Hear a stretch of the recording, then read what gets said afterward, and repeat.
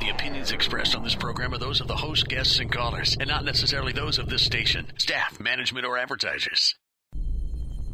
Coming to you on stations coast to coast, it's the Makin It radio show with your hosts, self-made millionaires Tommy Runfola and Todd Williams.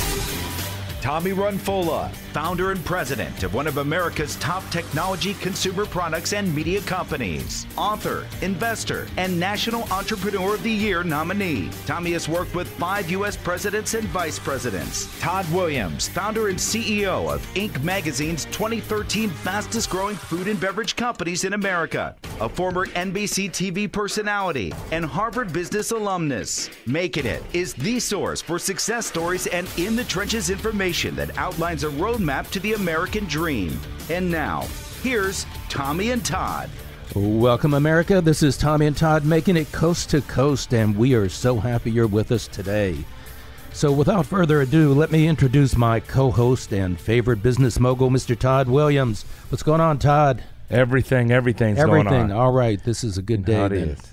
All right. We also have with us, as usual, Brittany Dorsey. Hi. And she is looking good today. So what's going on with you, Brittany? All right. Well, you can check out my shoes on our website. Don't forget that part, the show shoes. That is one of our favorite things, to check out your shoes. and America's checking out your shoes. I get very excited to be on the radio so I can show off my shoes. I think you need to get an endorsement deal with some big shoe company. We'll work on that. Are you talking? We'll work on that. I'll be making some calls after the show here. Okay. All right. Well, we have an awesome show as usual. First up, we're going to be discussing one of my favorite shows on Showbuzz. We'll get to that in a second. Then you guys are fixing America, and we're discussing a certain fizzy beverage that is not doing too well in the marketplace. We love to fix America, Todd and I. I know. You guys are great at it. Yep. Then, lastly, we're going to be discussing having assistants. Ooh.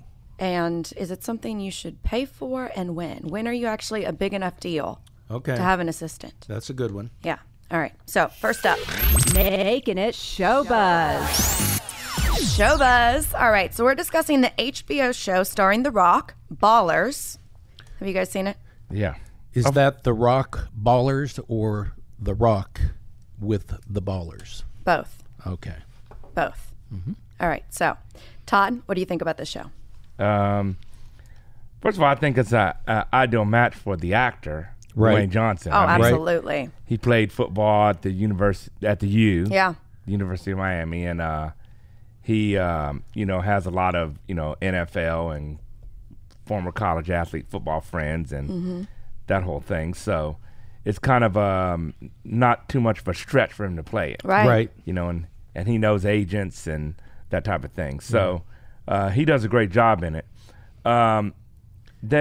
It reminds me, there was another show on about the NFL, kind of behind the scenes, and I don't remember the name of the show, but it was on ESPN, I think, and they took it off because the NFL put pressure on them because they were like, it's showing too much reality. Oh. Yeah. And it was a drama, but they still it was cutting too close to the bone, especially and being on ESPN. they said it was affecting the fans' perception of the NFL, whatever. So that went off, and then this Ballers came on, which of course it's on HBO, which is another world, so they can get away with so much more, Right.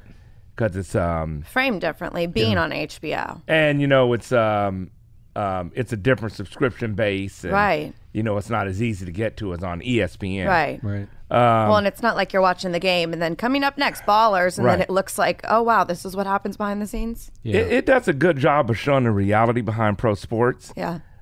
It's not what a lot of people think. Right.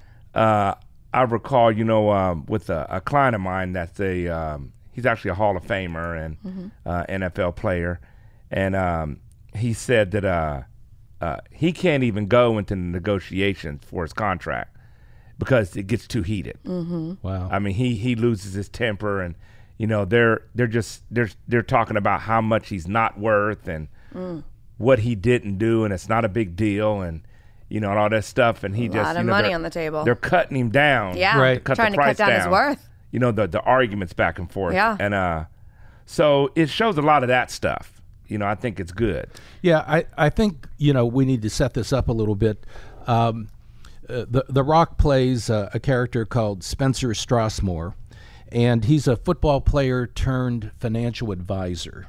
He's not an agent as such. He's a financial advisor, and he helps the players manage their money and so on and so forth. And the show starts out with his boss telling him that he needs to monetize all of his friendships in the NFL because he plays a former NFL star. Mm-hmm. And I think there is a lot of reality in the show. I saw The Rock interviewed by Michael Strahan.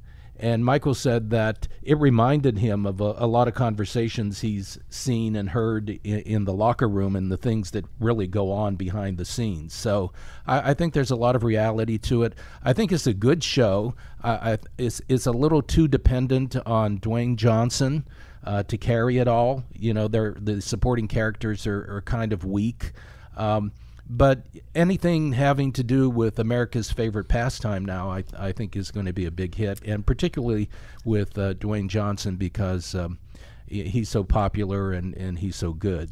So I think it's going to be a really good show and a hit show. They also at the games, these financial planners and financial advisors and agents, they line up the tunnel as the players are going after the game. Wow. Going into the locker room after the game, and they're just handing business cards out. I mean, really, hundreds of them. Wow. I mean, it's pretty extreme. Well, yeah. I really like that part of his reason for wanting to do this show and part of the ethos behind it is something that he really believes in.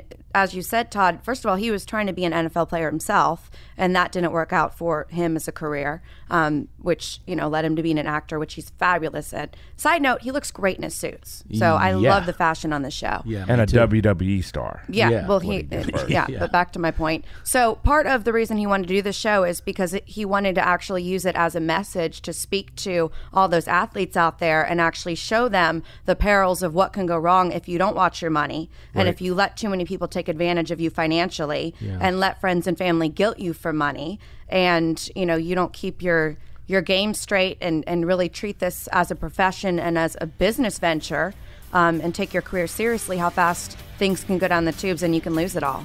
Todd, you're real familiar with what goes on in the NFL. Do the teams or the league or anybody help players make financial decisions, or is that just not up really? To them? It's crazy. Not really. I mean, they leave it up to the player. Right. I mean, they have their rookie symposiums and to give a 2-hour advice, whatever. But how about the agents? Do they help them manage their money, or they supposedly? But a lot of times there's collusion with that, where the agent will bring on a financial advisor that they get a cut from. Right. So everybody's trying to make money. You have a problem with self-interest there, that goes awry. So you got to watch who's actually on your side. That's it for this segment. We're coming back to Making It with Tommy and Todd Coast to Coast. We'll be right back.